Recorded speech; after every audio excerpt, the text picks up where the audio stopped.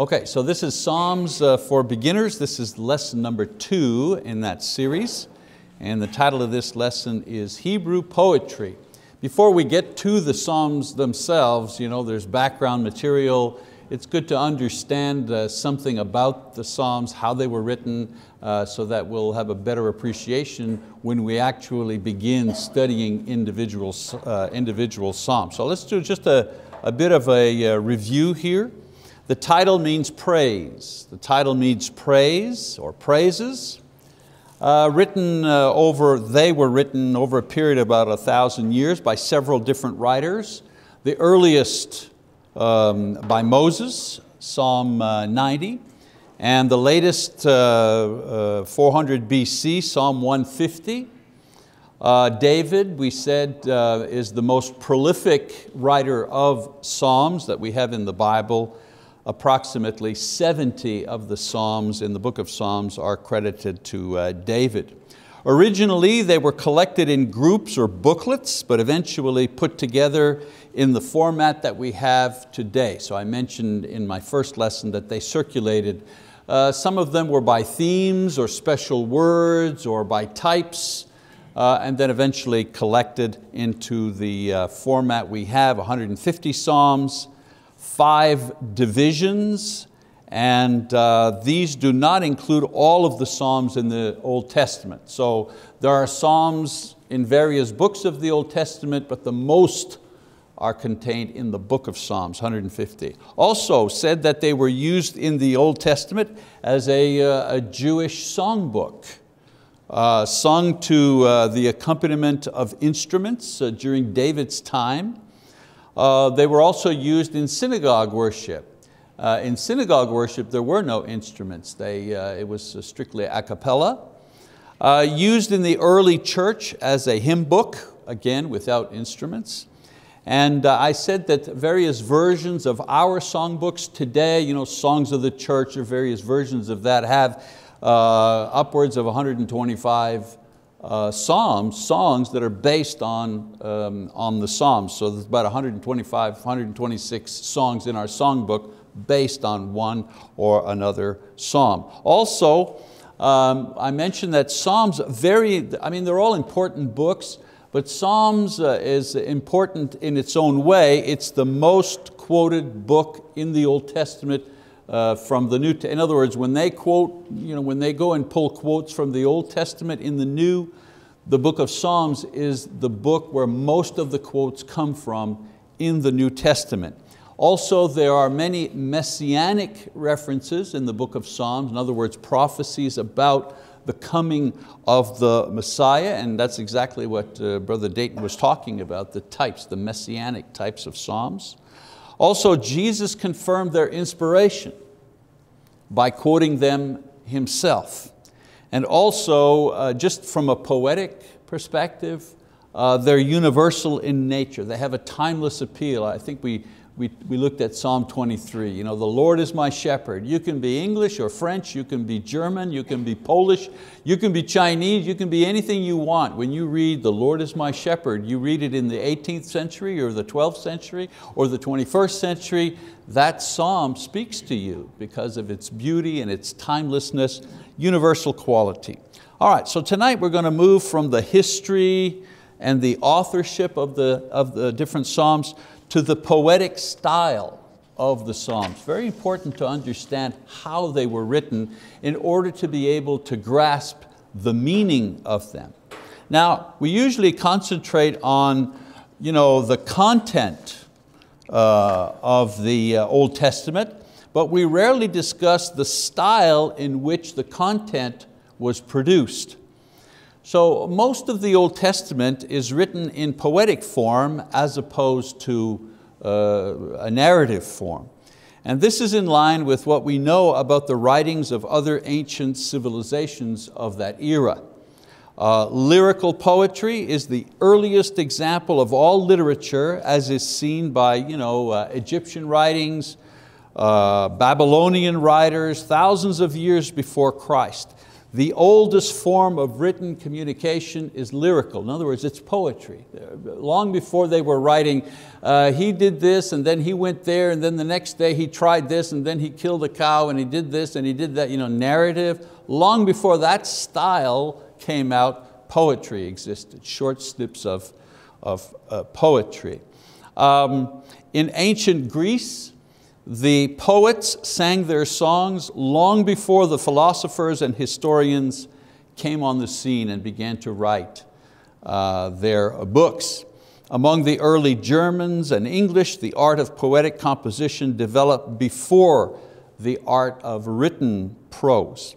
The earliest quotations from the Bible, for example, are in poetic form.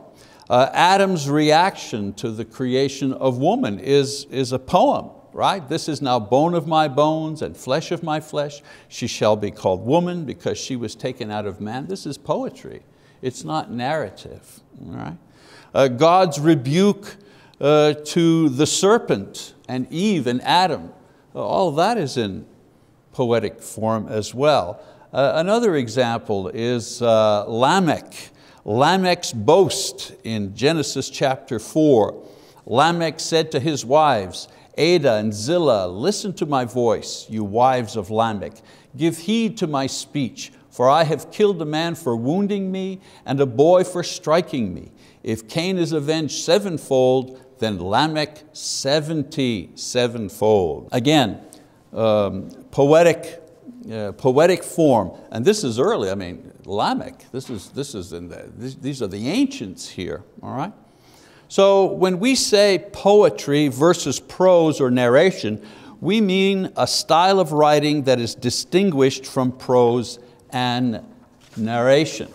For example, the emotional and imaginative character of its thoughts. In other words, what I'm saying here is poetry is distinguished from narration and prose by the emotional and imaginative character of its thought. Poetry has power of imagination and it relies on the emotional impact of its verse to convey its ideas rather than just recounting the story in facts. All right? There's a lot more power in a poem that is written with emotion in mind than simply writing, he went here, he did that, then he went over here and he did that. All right. Another distinguishing factor, poetry uses exalted diction and lofty ideas and noble expressions to convey its message. In poetry, the medium is very important to the message. In other words, in poetry, it's how you say it. It's not just what you say, it's not just the content of what you say, it's how you have expressed it that gives it its power. So many times you use less words, but they're more powerful words than if you're writing prose or narration. Also, poetry is distinguished by its rhythm.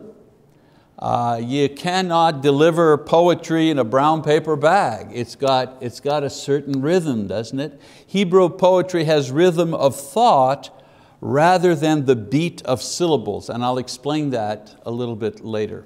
In English type poetry, not all English type poetry, but you're looking at the rhythm of it, okay? Like music, like it has a rhythm. But Jewish poetry, Hebrew poetry, doesn't have that kind of, that beat that certain poetry has. It has a rhythm of ideas. Ideas are compared and contrasted. And again, we'll talk about that in a minute. Now, not all Hebrew poetry is contained in the Old Testament. 1 Kings chapter 4, verses 29 to 34 refers to 3,000 proverbs and 1,005 songs of Solomon. Well, there aren't 3,000 proverbs in the book of Proverbs, right? And there aren't 1,005 songs written by Solomon anywhere in the Bible, and yet the Bible says he produced all of these. And so the Bible only contains some of what Solomon wrote. some of the material that he has. A little bit like John, at the end of the Gospel of John, John says, if all the things that were written about Jesus or that Jesus did were written in this book, the world couldn't contain all of the books, right? But I have provided these, he says, so that you might believe. Enough for you to have to believe. In the same way, not all psalms, not all songs contained in the Old Testament, but we have some to get an idea, to get a flavor of what is going on. Ancient poetic collections also are referred to. In Numbers 21:14, the writer talks about the book of wars of the Lord. The book, is it not written in the book of wars of the Lord? Well, we don't have that book. He refers to the book that exists, but it's been lost. We don't know. In another place, in Joshua chapter 10, verse 13, it says, we'll pick it up in verse 12. It says, then Joshua spoke to the Lord in the day when the Lord delivered up the Amorites before the sons of Israel. And he said in the sight of Israel, O sun, stand still at Gibeon, and O moon in the valley of Ajalon. So the sun stood still and the moon stopped until the nation avenged themselves of their enemies. Is it not written in the book of Jashar? And then he goes on to say, and the sun stopped in the middle of the sky and did not hasten to go down for about a whole day. So the writer here in the Bible is saying this event where the sun stood still in the sky, it's written about in the book of Jashar. We don't have the book of Jashar. We have this book, but he makes a reference to other material that existed at the time that has been lost to us. So what we do have, however, in the Bible has been collected and presented through the Old Testament, of course, under the guidance and under the inspiration of the Holy Spirit. We have 39 books in the Old Testament written mostly in poetic style, as was the custom of writing in the days when this material was first produced. And you might be saying, well, why is he taking all this time to tell us about poetry and so on and so forth? Well, if you don't realize that the Old Testament is mostly written in poetry, you're going to have a hard time discerning its meaning. Okay? So not all Hebrew poetry is written in the same style. Most poetry found in the Old Testament can be broken down into two main categories. Number one, gnomic, don't pronounce the G, gnomic, meaning knowledge. This is a type of wisdom poetry. It presents thought and reflection, observations on the human condition, and observation on society. What are the gnomic type of books? Well, the book of Job, for example, that's gnomic. The book of Proverbs, the book of Ecclesiastes. Okay? These are the knowledge books, the wisdom, the books of wisdom in the Old Testament. And also a type, really only two basic types of poetry. Gnomic is one, and the other is lyrical poetry. Comes from the Greek word for the lyre, which was a musical instrument. The difference between gnomic and lyrical is that lyrical poetry was originally written to be sung. That's the main difference. All right? This type of lyric poetry, very expressive. They're poems that express praise and lamentation and confession. They're about feelings many times. You have very different types of lyric poetry. So you have two main categories, right? Gnomic and lyric. And then under lyric, you have a whole bunch of types of lyrical poetry contained in the Old Testament. One of them, of course, the most basic, are the Psalms, praise types of the types of poetry, mainly about praise. Also lamentations, which means mourning. Again, not only psalms about mourning, but other books, the book of Jeremiah, the book of Lamentations, a book of mourning. Other types of poetry called lyrical poetry, poems of blessings and curses. For example, Noah in Genesis chapter 9, verse 25 and 26, and Laban and his family, Genesis 24, Laban, they talk about their sister who is about to be married, and there's poetry there. The blessing of Rebekah, may you have many generations. Also Moses, blessings and curses in Deuteronomy 33, verses 1 to 5. So the blessings and curses, especially Moses, he says, this is what's going to happen if you obey God. And he names all the blessings that'll happen. Your crops won't fail, and your animals will produce, and you won't be sick, and no one will harm you. Those are the blessings. But if you disobey, this is what's going to happen to you. You'll grow crops, but you still won't have enough, and the invaders will come on your land, and the diseases that the Gentiles have, you'll have these diseases, and so on and so forth. So it's poetry, it's not praise, it's not lamentations, it's poetry of blessing and cursing. And usually they come together. Usually they come together. Some blessings and some cursings, okay? I want to show the difference between the King James Version and the New American Standard.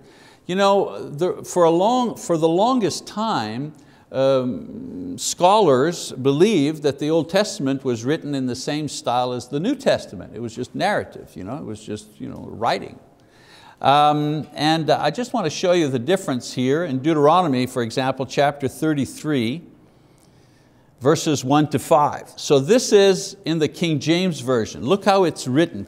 But it says, and this is the blessing wherewith Moses, the man of God, blessed the children of Israel before his death. And he said, so this is a blessing, poetry of blessing.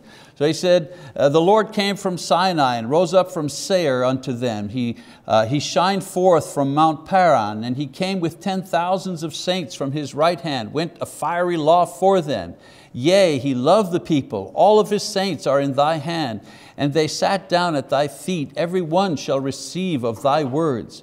Moses commanded us a law, even the inheritance of the congregation of Jacob. And he was king in Jeshurun when the heads of the people and the tribes of Israel were gathered together. So I'm not reading this to make a point about what he's saying here, what he was promising and what he was blessing. I want you to notice the form. This is the form of this passage in the King James. Now watch, when you go to the New American Standard, look at the difference in the form.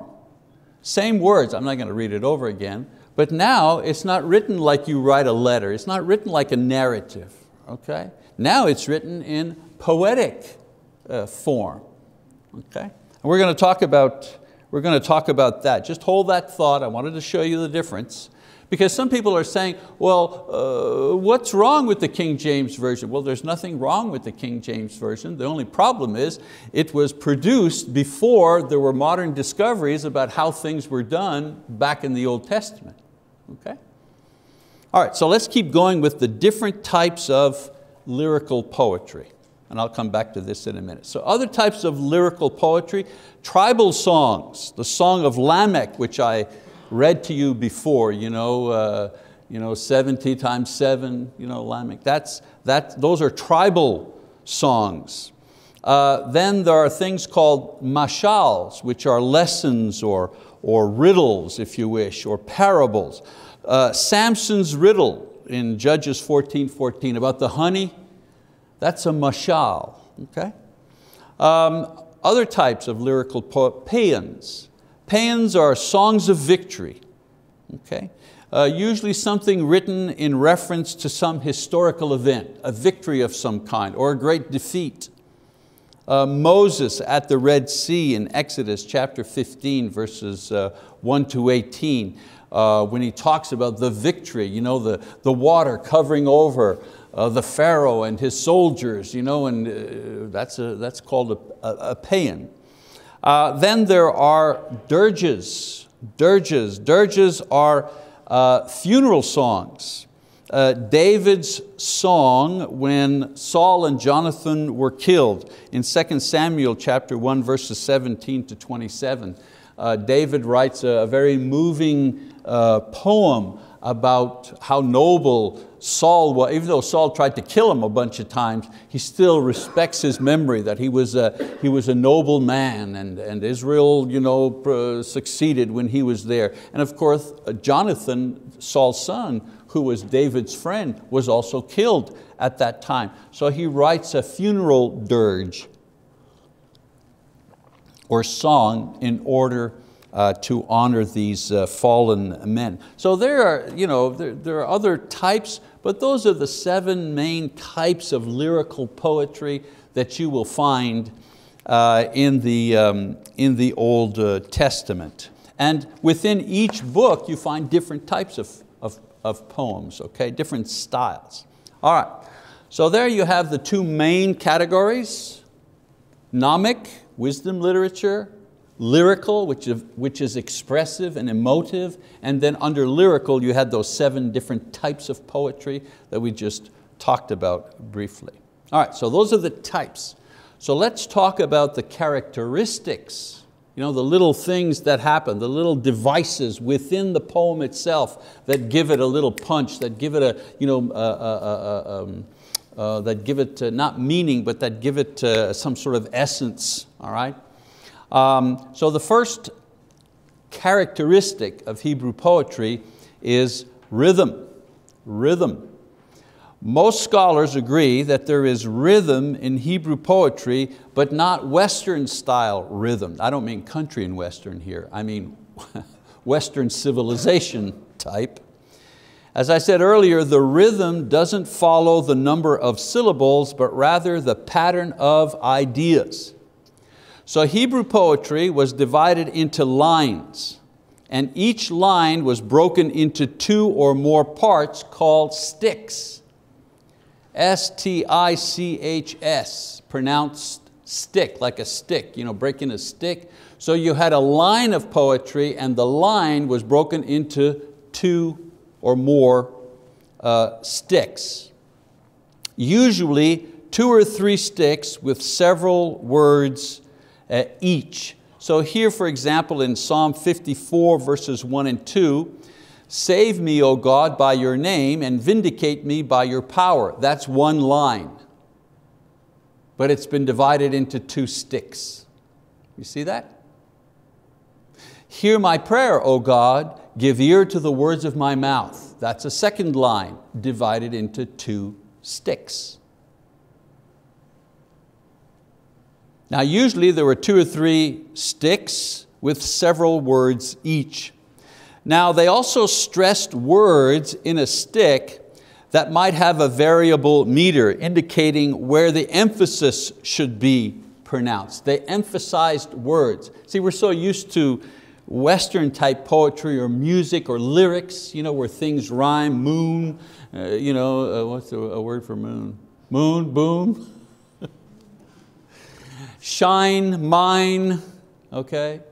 Hebrew poetry doesn't work like that. They emphasized words. So it would be, "Save me, O God, by your name, and vindicate me by your power. Hear my prayer, O God, give ear to the words of my mouth." That was the way that if you were doing orally, they emphasized words, not necessarily words that rhymed with each other. They simply emphasized words to give more power to an oral reading. So you had rhythm, okay? Another device, rhyme. That's easy to talk about rhyme. There was no planned rhyme scheme in Hebrew poetry. That's the big difference between it and much of Western poetry. When there was rhyme, it occurred simply as a coincidence. It was never planned. So rhythm, rhyme.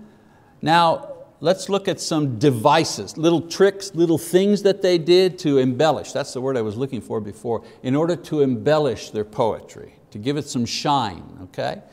One of the devices is called assonance. In assonance, similar sounding words that have different meanings. So in Jeremiah chapter 1, verse 11 and 12, it says, "The word of the Lord came to me saying, what do you see, Jeremiah? And I said, I see a rod, an almond tree. Then the Lord said to me, you have seen well, for I am watching over my word to perform it." So you read that in English, don't mean nothing to you. What do you see? I see an almond tree. And then God says, and I'm watching my word. But in the Hebrew, the word for almond is shaked, okay? And the word for watching is shoked. Shoked. The idea is that the almond tree is the first one to bud in the spring. And so the idea here that Jeremiah is writing about is that God is always the first to see how people are to react to Him and His will. Just like the almond tree is the first one to bloom, God is the first one who is watching, is the first one to see who is responding first to His will. You're saying, wow, pretty subtle, right? Pretty subtle. So, and most of the devices that they use are very, very subtle. The point is here is that this similarity between the tree and God's watching is highlighted by the device of assonance, where the two key words sound alike. Okay? Almond and watching. All right, another device that is used, acrostic. Now we're a little more familiar with this idea because we use this in English poetry as well. Acrostic, where the lines in a poem begin with the succeeding letters of the alphabet. There are 22 letters in the Hebrew alphabet. So you would have, for example, Psalm 25 has 22 verses, and it's an acrostic where every line begins with the successive letter in the Hebrew alphabet. So it's as if you had a poem and the first word in an English poem were apples are wonderful in June, and the second line would begin, because we love apples, and then the third line would be, come and see the apples. As you can see, I'm not much of a poet, but you get the idea. Each line begins with a successive letter of the alphabet. This was a device often used in Hebrew poetry. In Lamentation chapter 3, the chapter is a triple acrostic in that it repeats the alphabet 3 times. It starts at the beginning, does 22 letters, and starts again and does another 22 letters, and then another 22 letters. Again, very subtle. Okay? Wait till we get to Psalm 119, you'll see some of the really cool things that the writers did with that. So we're talking about devices, right? So acrostics were another type of device that they used, again, to embellish their poetry. Another device used, and a very important one to understand, is parallelism. The Old Testament scholar Robert Loth, who lived in the 18th century, discovered the use of this device, especially in the Psalms.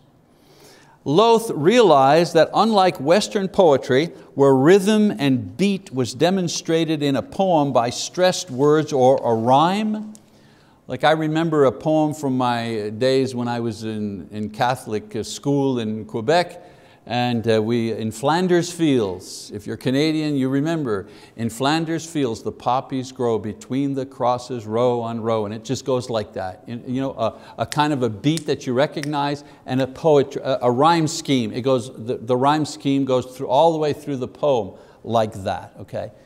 Hebrew poetry had a definite pattern of rhythm, but it was between its ideas and not its words.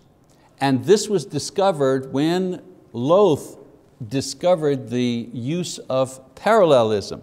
In other words, by studying and comparing the Psalms, he recognized that the authors purposefully rhymed their ideas but not their words. Further investigation showed that this important poetic device had been abandoned by Hebrew writers after the 2nd century AD. And this is why it hadn't been noticed until Lowth rediscovered it in the 18th century. Study by Lowth and others managed to catalog 6 major types of this rhythm of thought, this parallelism, which they named it. Now, it's the most important device in Old Testament lyrical poetry.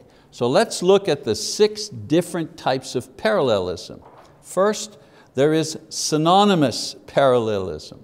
Synonymous parallelism is when the author says the same thing but in different words in successive lines. It is the most common form of parallelism. So in Psalm 119 verses 1 to 4, the writer says, "How blessed are those whose way is blameless, who walk in the law of the Lord." Isn't that the same thing? If your way is blameless, and if you walk in the way of the Lord, isn't that kind of the same thing? It's the same idea, but it's presented with different words. He goes on, "How blessed are those who observe His testimonies, who seek Him with all their heart." Same idea, repeated with different words.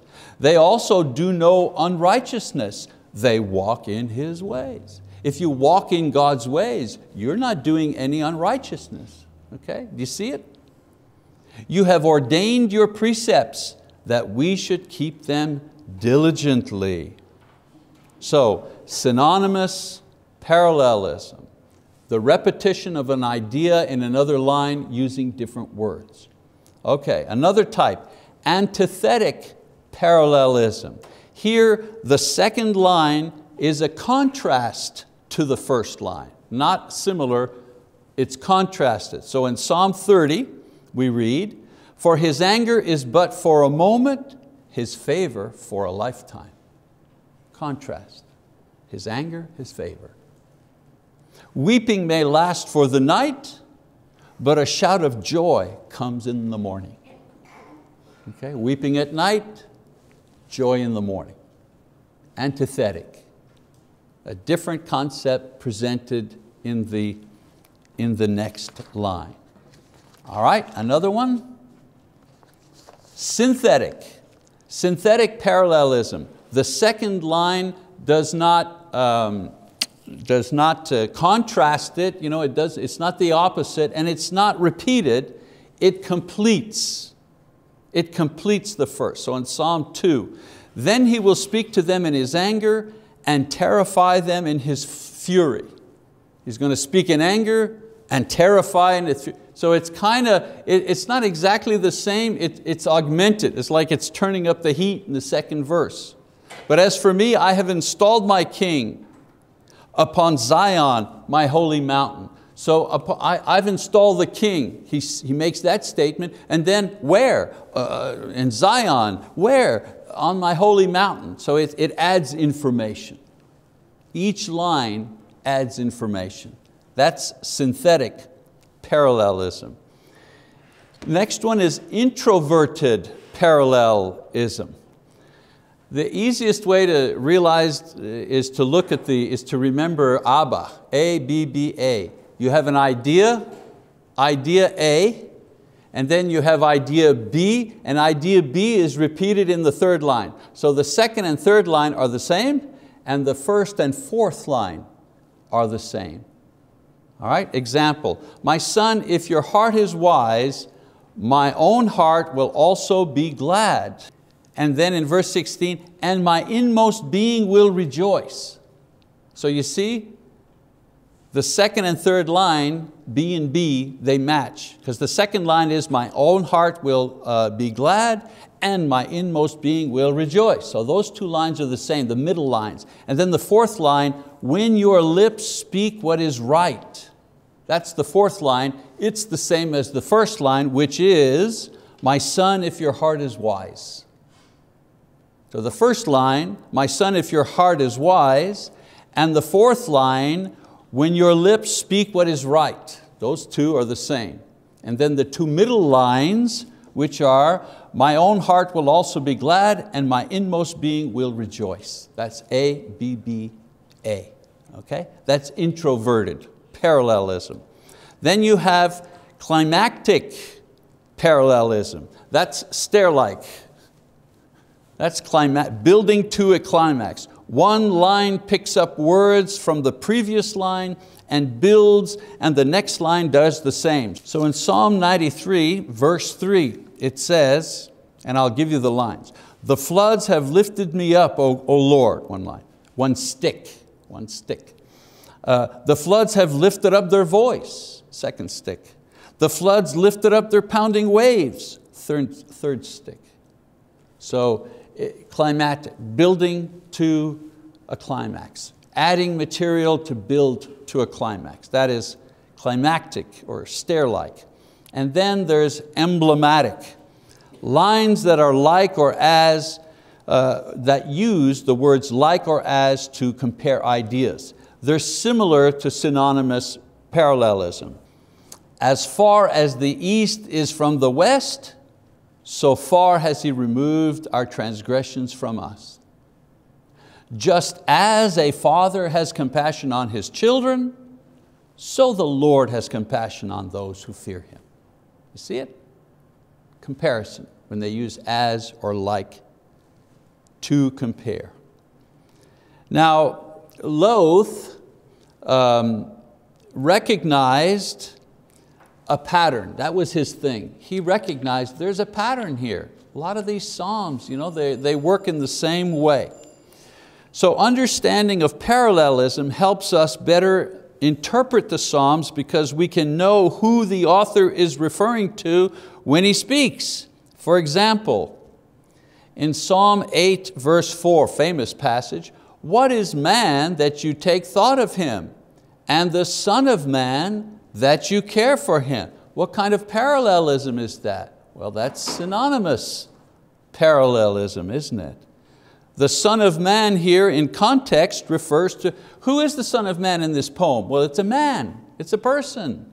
Why do you know that? Because this is parallelism here. The first line, right? The second line just repeats the idea of the first line in a different way. So the first line is, what is man? Well, man, a human being. What is man that you take thought of him? Second line, and the Son of Man that you care for him. What does the second line refer to? Well, it refers to the thing that's in the first verse. Man, an ordinary man, all right? Now the Hebrew writer takes this particular scripture and in the light of New Testament understanding connects this to Christ. So we get this here in Hebrews in the New Testament. It says, what is man that you remember him? He goes and gets that idea. Or the Son of Man that you are concerned about him. Now watch, in the Hebrew writing, he gives some meat to this frame here. He explains what this means. Then he goes on, you have made him for a little while lower than the angels. You have crowned him with glory and honor. You have appointed him over the works of your hands. You have put all things in subjection under his feet. For in subjecting all things to him, he left nothing that is not subject to him. But now we do not yet see all things subjected to him. So in the Old Testament, the writer was simply referring to a man. And he was making the point, who are we human beings that you would actually pay attention to us? We're nothing, we're so weak and sinful, and yet you pay attention to us. You worry about us, you give us things. That's the point he's making. The New Testament writer, the Hebrew writer, he goes back and he grabs that passage, brings it into the New Testament, and in the light of revelation about who Jesus is, he takes this passage and he makes something more out of it. So he says, who is man? And then he says, or the Son of Man. Now he's referring to Jesus, and we know he's referring to Jesus. Okay? Just the way that the poets did this. So let me just summarize, because I heard the first bell. Number one, most ancient writings are in poetic form, and so is the Old Testament. Number two, Old Testament poetry is divided into two main categories: gnomic, which is wisdom type, and lyric, which is expressive, meant to be sung. Also, it was a style that was helpful for memorization. Isn't that the way we do it? If you ever go into the lower classes where our little kids are being taught, how are they remembering things? Matthew, Mark, Luke, and they sing it. They sing the books of the Bible, they sing the 12 apostles, they sing the kings. Well, nothing new. That's how they learned things in the Old Testament as well. And then thirdly, Old Testament poetry has its own particular rhythm and no planned rhyme, and it used a variety of devices, assonance, similar sounding words with different meanings, acrostics, using the alphabet, parallelism, a comparison and balancing of thoughts in successive lines and verses. And we said there were different types of parallelism, and synonymous parallelism was the main type. All right, so next time we're going to divide the Psalms into the category of themes, and we're going to examine individual Psalms that represent well those particular themes. And I mean, there's a reason why I jammed all of the technical stuff about Hebrew poetry into one lesson. I think you'll find it useful as we go on. You're going to start recognizing, oh yeah, that's synonymous parallelism. Oh, that's an acrostic. It'll be a much more enriching study if you understand some of this technical background here. Okay, that's it for this time. Thank you for your attention.